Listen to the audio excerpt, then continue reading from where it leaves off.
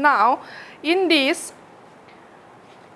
that we are just going to start with is principles of design, means all these elements of art that we had learned so far, how are these going to be used?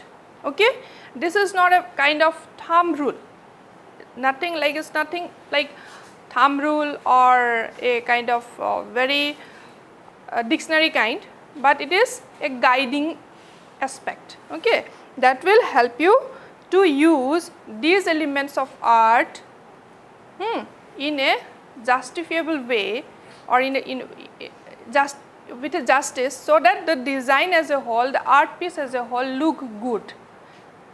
Everybody can appreciate it, okay, it's nice in one go, okay. But still everybody, we cannot say everybody's eyes are different, but as a whole we can say this particular art form or art is good. So these principles of design will help us in doing that, okay. Human being as a whole, you can say they are motivated, they get motivation from nature to create beautiful things, okay. They always used to see nature, look at nature to find out beauties of nature in terms of color, in terms of objects, everything, okay. Now color, can you imagine a beautiful flower has got such beautiful colors combined together to make it so appealing. Have you seen any flower in nature which is not beautiful? Have you seen? They may be very dark, they may be very light, but still many colors are combined together, the composition is so beautiful. You see a bird, the color of a bird, no?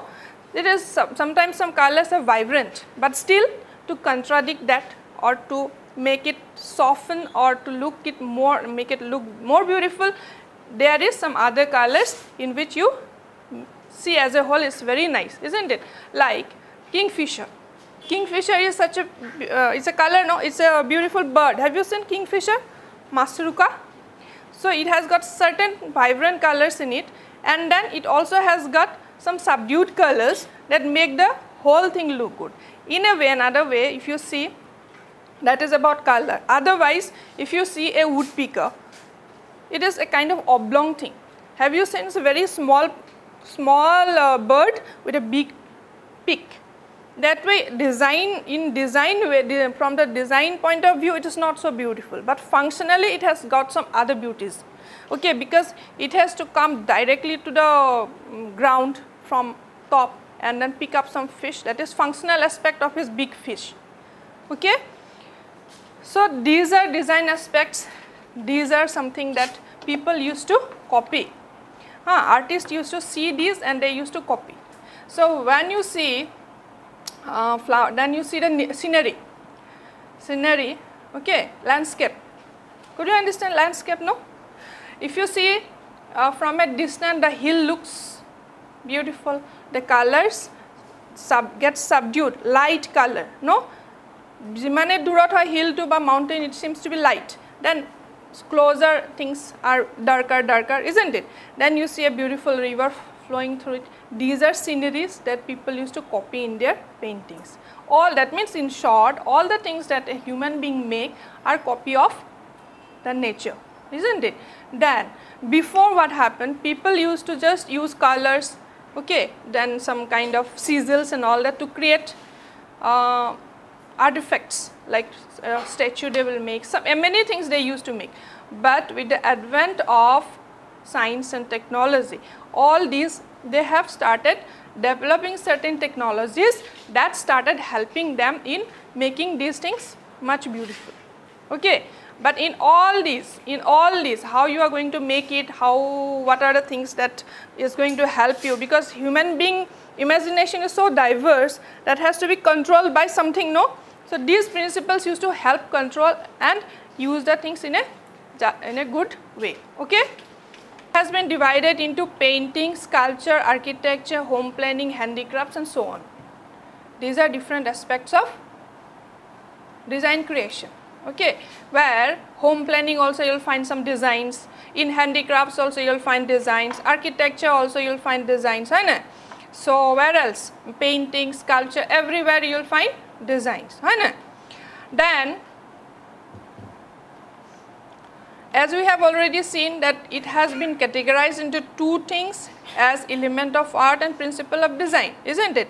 So element of art are the components that principles of design will help us to use these components in a good way. That you have understood?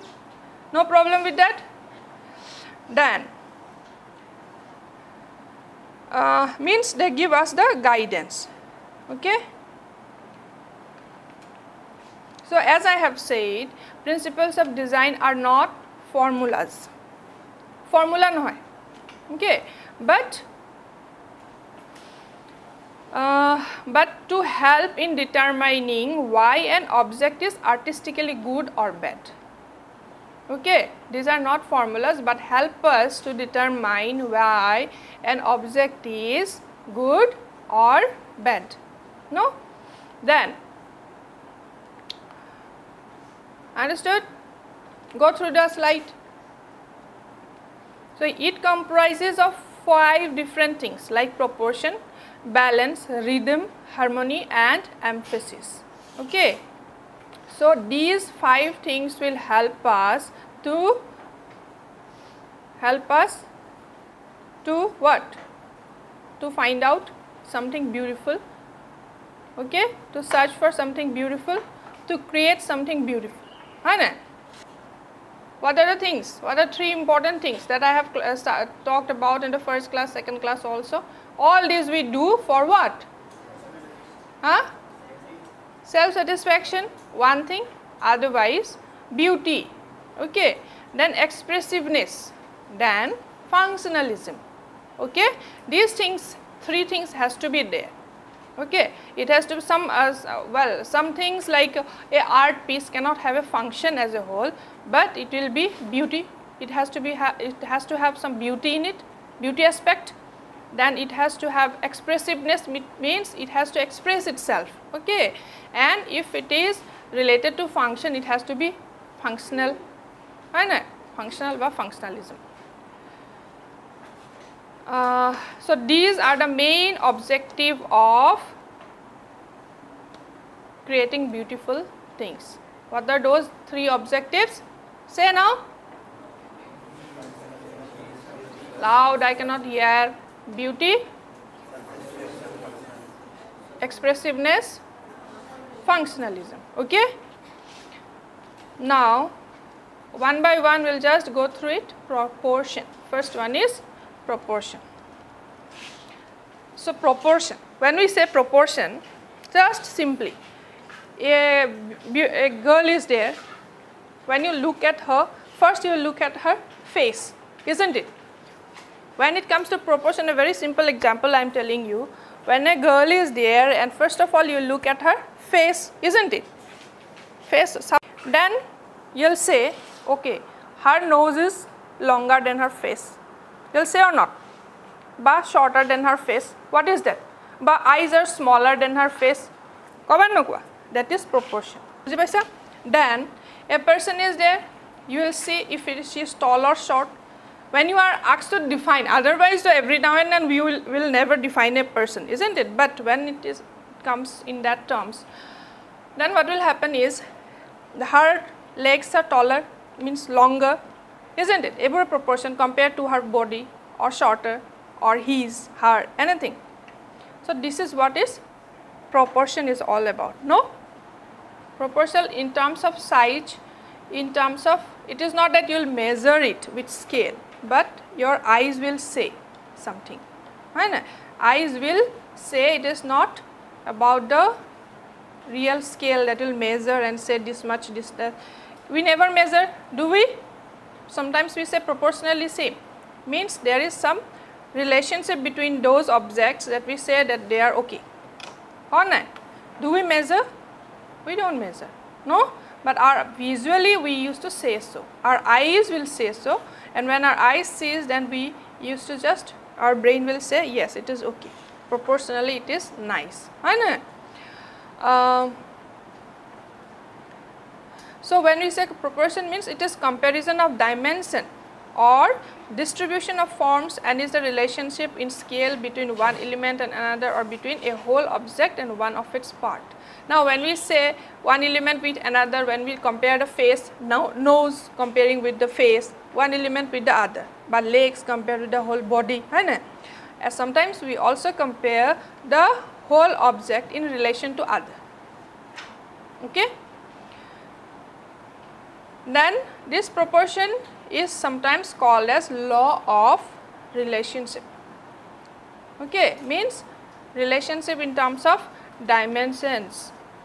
Okay, proportion is divided into three things: proportion in terms of scale, proportion in terms of unity, proportion in terms of dominance. Okay, so we'll talk about scale. Now see, now this is a figure where you see bad proportion or proportion. Supposing when you half this rectangle in a midway, or this triangle or a square halfway, that means equal divisions are created. Okay, half means half of color, two colors are being divided equally. So we say it is okay, it is very it's nothing so artistic about it. Okay, nothing so artistic, you made it half yellow, half very, there is no creativity, it is okay like. So we cannot say that artistically it is good proportion. Understood? On the other hand, just see the next figure. Here another the same rectangle, the same figures are there, and here colors are made like this. Here also there is a lack of harmony, and I'll tell you. Now this is a house. In this house, what you find is this is a facade is coming out, right? Where you by seeing this house, what you will compare is roof with the pillars. They could have given two pillars, but there are four pillars. Then we will compare the windows, doors and all that. So there also proportion, that proportion term will act. Okay, understood? So unity, when we say unity proportion in terms of unity, when we say the concept of unity describes the relationship between the individual parts and the whole of a composition. Okay, like example I had given a human figure, human body. Okay, now when you say this human body, it could be a live body, it could be a sculpture. Okay, in a sculpture when you see, sometimes we find no, so legs were not properly made, or eyes or nose were not properly made, that is unity as a whole. So proportion in terms of unity. Okay, here it investigates the aspects of a given design that are necessary to tie the different composition parts together to give it a sense of wholeness, or to break it apart and give it a sense of variety. If you break it, that should give us a sense of variety, and if you unite it, it has to give us a sense of unity. Mane ekelage bhal lagise, bhal laga, looking good, pleasing to us. Okay. Then dominance. Dominance relates to varying degrees of emphasis in a design. It determines the visual weight of a composition, establishes space and perspective, and often resolves where the center of emphasis should be located when looking at a design. There are three stages of dominance, each relating to the visual weight of a particular object within a composition. Now, so when dominance is there, every now and then you will find in a design something is there that adds, that gives weight or becomes a center of attraction. Okay, it should be in such a place that it does not look out of place in the design. Okay, that has to be proportionally placed so as to create some feeling of dominance. Dominance mane ki uthiya mane stronger. Okay, because we are giving emphasis into that, so it has to be stronger. So that we cannot keep here and there. The placement should be such that it gives us a feeling of emphasis. Then balance. It is an equilibrium that results from looking at images and judging them as per ideas of physical structure. It gives us a balance. Just see, now this is a room where, if you see like this side we have got four chairs and that side is 5. From here if we see, this seems to be heavier, this side seems to be heavier visually. We do not have to weigh it physically, but visually this side seems to be heavier. Okay, that is balance.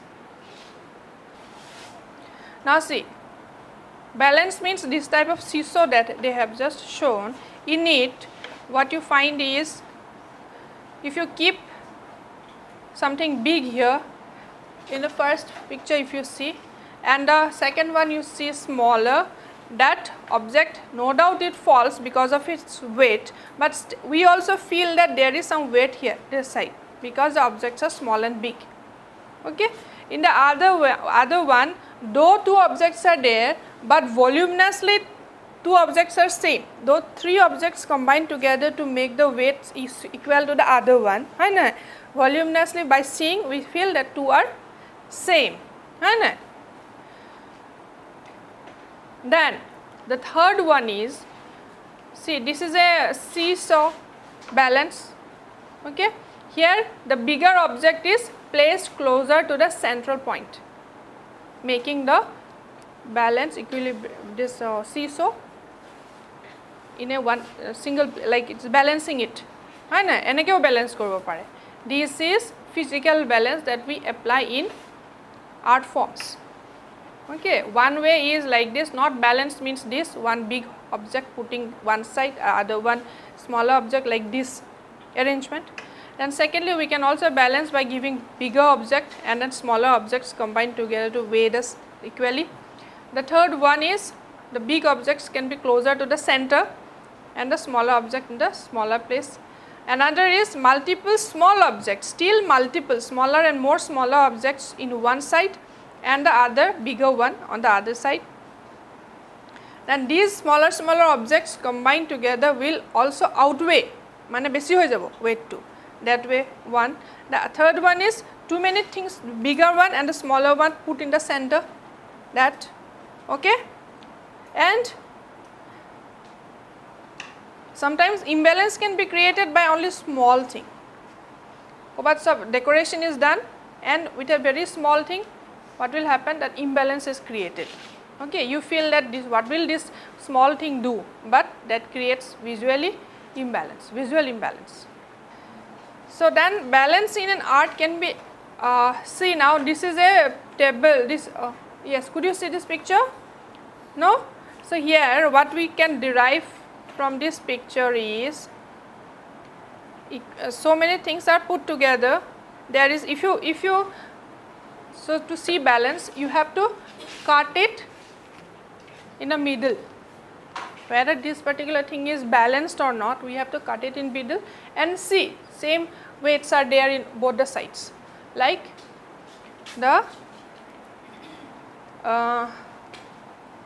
second one, suppose weights are similar, but here what is there is objects are different, no, but balance is created. It is a formal balance. It's a formal balance. On the other hand, these are informal balances. What you see here is, if you cut, see the pillows are same, 2 sides. If you cut the picture in the middle to see whether this is in a balanced form or not, pictures are same, or isn't it? In one picture you will find big circles, the other one is there, though these 2 pictures are not similar, but weight wise they made it look similar. Yet here you have big circles, there more of smaller circles are put to make it a balance. And then you come down, then pillows are kept on either side, these objects are there. See, now in these, is such a thing, see, identical things cannot be placed in both the stools, no. Here there is a calendar kind of thing, here they cannot keep another calendar, so they are balancing it with the smaller objects. Okay, then it is a example of balance. Understood? So, balance in art can be explained as simply as balance in weights.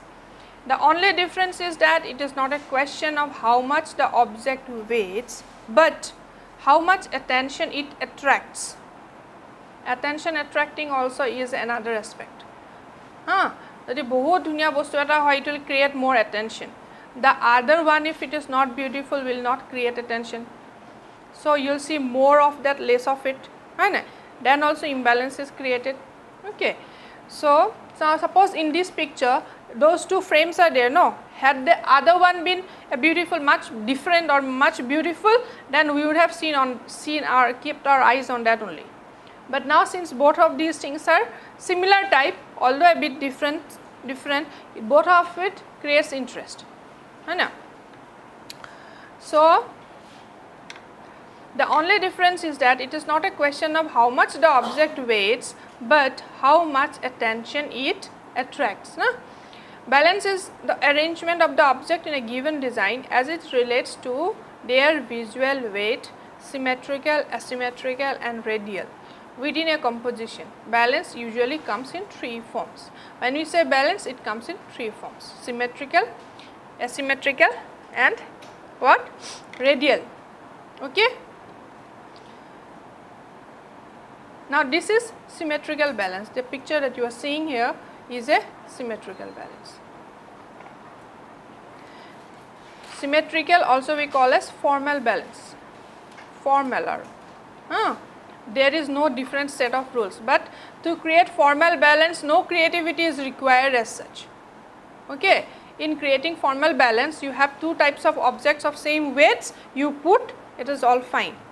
But creativity wise, you don't have to have so much effort in creating something different. It's all formal. That means formal or asymmetrical balance is quite, what are the characteristics? Is quite dignified and gives a sense of precision. Simple. Okay. It is also dignified and is balance is quite, right? Then symmetrical balance occurs when the weight of a composition is evenly distributed around a central vertical or horizontal axis. Under normal circumstances, we assume identical forms on both sides of the axis. When symmetry occurs with similar forms, it is called symmetrical balance or formal balance. Now, another example is identical lamps on either side of a bed. This is there, two beds, two lampshades are there, balanced. On the other hand, this bed tables or side tables are there, that is there. Now, when you divide, as I have said, two sides of the division should have same things, similar things.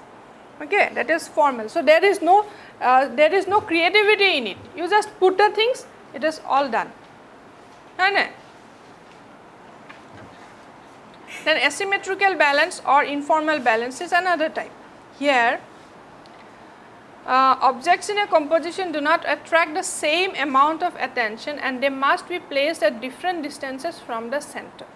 It is not that you have to put one object here, one object there. All these types of balances are these. These are asymmetrical balances. Creation of interiors thinking of this aspect. Okay. So here and then they must be placed at different distances from the center. So asymmetrical balance occurs when the weight of a composition is not evenly distributed around the central axis. It involves the arranging of objects of differing sizes in a composition, such as that of informal or occult. Asymmetrical balance is also known as balance only. Example, grouping of a large size picture with several smaller size shape of pictures. Now here, supposing in a room you have got a big picture here in one wall, okay, and then you have to balance with another thing, and the other side of the wall, the other way, you can put number of smaller pictures to make a balance. Okay. So what type of smaller objects you will put there? It's not that since it is a rectangular big picture, that side you cannot bring round or oval pictures. That has to be smaller rectangular or square sized pictures that will fill up the same size, occupy the same size in either side of the central axis. Okay. Then radial balance. The other one is what? Radial balance. So you tell me what are the three different balances? And radial. Symmetrical is also called as formal, and asymmetrical is also called as informal, and the third one is radial. Here is just a simple example, is just a flower. When you see a flower, the flower petals are radial or not? Central axis is there and all the petals are radiated. So that is a radial impression. Okay. When it comes to then again the spokes of a wheel, group of chairs around a circular dining table, these are all radial. Okay. Now supposing you have got a circular dining table and around that you are keeping smaller chairs, so it is a radial arrangement. The motifs arranged exorbitantly in a circular fashion, these are all radial. So but still there has to be some balance into it. So Greek used to, in term, when we say proportion, Greek used to follow a kind of rule. Greeks mano jana ne? Those who made pyramids, they are very expert in making creating proportions. So they used to follow certain thumb rules that they call as oblong. Okay, oblong. Etu ki hoy 2:3 ratio eta maintain kore, or 3:5. And when it comes to objects, they used to have it as 5:7:11. Means when you make a rectangle to create beautiful things,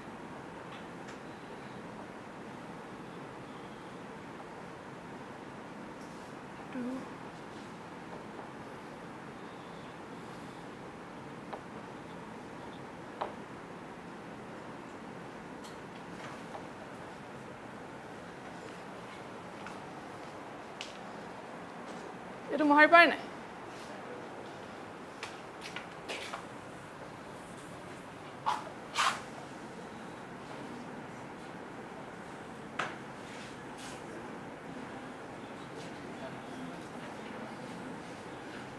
Efala 2, efala 3. Like 2 parts this side, they will always make a thing. Anything they will create will be like 2 side this side with a wider side, and 3 proportionally equal 3 sides this side. Etu tehti proportion jama proportion hikaisilo agote, proportion they used to follow this. Or sometimes means now picture is there, they will make a picture of this type where width will be 2 sides and this size will 3. 2:3 they used to follow this, or else 3:5. This side is 3 and this side will be 5. Ane 5, 5, 5, 15. Efala hala 25 cm by inch or whatever. Horu bostu holo, dangor bostu holo, if the object is small or the object is big, they will follow these ratios to make the object look appealing. They have this as a thumb rule. Okay, means if it is 2 feet this side, they will make 3 feet this side. Understood? If it is 3 feet this side, then they will make it 5 feet that way. Had this been not like that, if it is like this, suppose 1 feet 1:3, to them it is not good proportion wise is not good. So they used to have this as a proportion. Then again, had it been a object volume object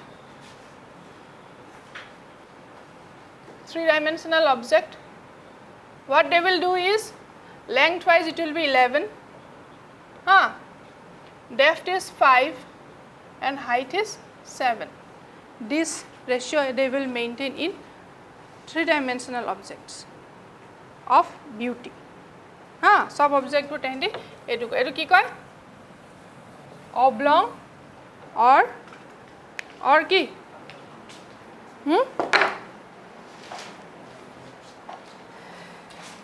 or a concept of good proportion for the Greeks.